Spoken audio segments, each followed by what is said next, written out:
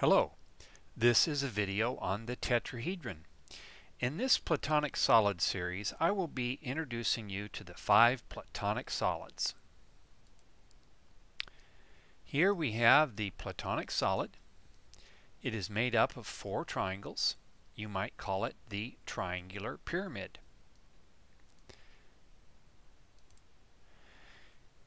Here we have another view of the tetrahedron.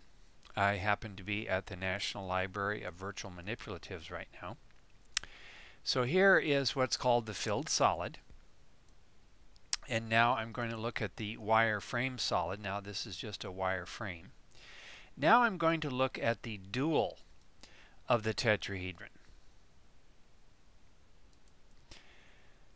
The dual of the tetrahedron is another tetrahedron. To help you understand the dual, let's take a look at the dual of the cube. Here we have the cube, and here we have a cube made of wires.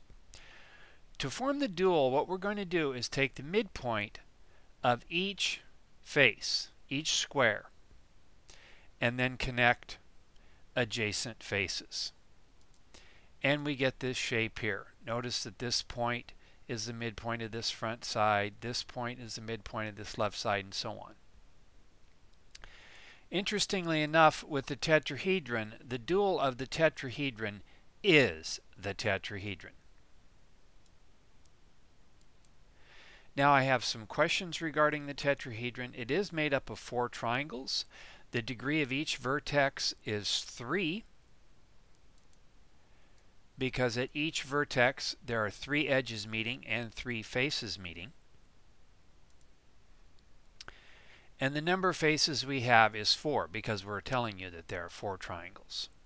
Figure out the total number of edges and the total number of vertices, which are the corners. Pause the video now and fill in these blanks.